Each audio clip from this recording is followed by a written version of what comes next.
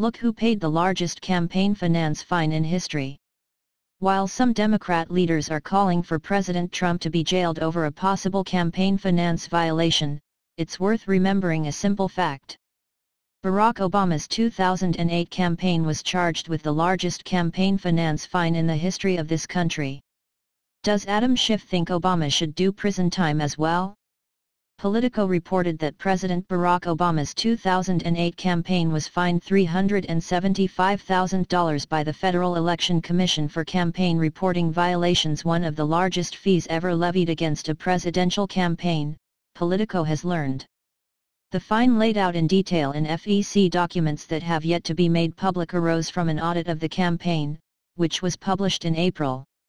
From Political Insider: Paul Manafort and Michael Cohen plead guilty yesterday to charges completely unrelated to the Robert Mueller special counsel's stated mission of investigating alleged Russian collusion with the Trump campaign. While liberals are celebrating, they seem completely unaware that this further proves the Russia investigation is one big hoax. Manafort's charges stem from his past shady business dealings, and the damning revelation from Michael Cohen in his guilty plea has to do with Stormy Daniels, not Russia.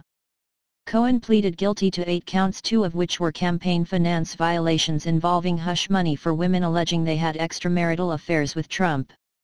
Believing the allegations would be damaging to Trump's campaign, Cohen stated in court that he made the illegal campaign contributions in coordination and at the direction of a candidate for federal office. Bad news for Cohen, but in the words of the liberal Harvard lawyer Alan Dershowitz, it's not nearly as bad as it looks. Remember, as Judge Ellis said it, when they squeeze people like Manafort or Cohen, they squeeze them not only to sing but sometimes to compose, and it's very easy to embellish a story. All he has to do then is say, "And the president directed me to do it." That's the kind of embellishment that people put on a story when they want to avoid dying in prison. When the prosecutor says to them, "You have 2 choices. You'll die in prison, or you can give me a story that I can use to go and get the president." And as President Trump reminded his audience on Twitter last night, Barack Obama too had some campaign finance troubles.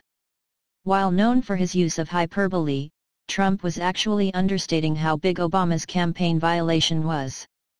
As Politico reported back in 2013, President Barack Obama's 2008 campaign was fined $375,000 by the Federal Election Commission for campaign reporting violations, one of the largest fees ever levied against a presidential campaign.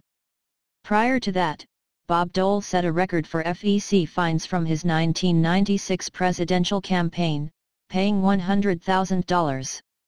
Among many miscellaneous reporting errors, the main issue with Obama's campaign finances was a series of missing 48-hour notices for almost 1,300 contributions totaling more than $1.8 million. The notices must be filed out for contributions of over $1,000 that are received within 20 days of Election Day.